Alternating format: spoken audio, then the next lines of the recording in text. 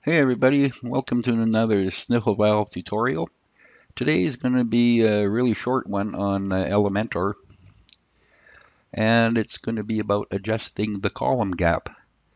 This question came up on the Elementor Facebook group a little while ago, so I thought I'd show a quick video on how to set that up. So let's go back to the dashboard and to pages, and we're going to go into the home page. So the first thing we need to do is to get us a section going, and we're going to use a 3-column one. Then with that section selected, first thing we want to do is look over here to the column gap. We want to go from the default to wide for this. And just so we can see what's going on, let's put a background color in, this green, and we'll lighten it up a little bit. Okay, and we'll just save that. So here we have 3 columns, 33% columns.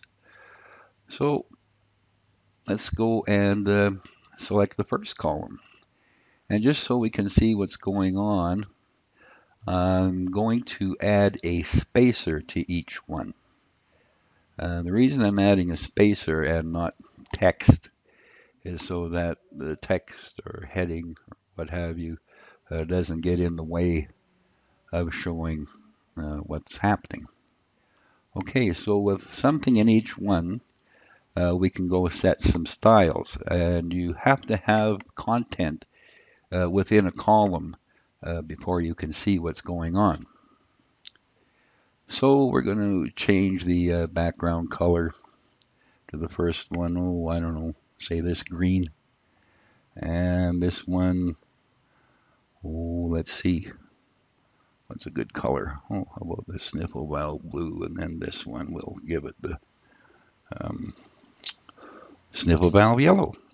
Okay, so here we have our 3 columns, and we want to get a gap between them. And a lot of people will go and mess around until the cows come home, but unless you've set the column gap here, what we're going to do next won't take effect. So just come back to the column, go to Advanced. Now for this, initially I'm going to leave them linked, just so we get a margin all the way around. So let me just crank that up to 10 for that one. So you can see what's happening now, right? We are, oops, wrong way. Let's go up to 10, and then same on this one. Make sure you click on the top one. Oop, one more, overshot. Okay. And there we have our 3 columns. But you say, well, I want to get the gap equal. So that's easy.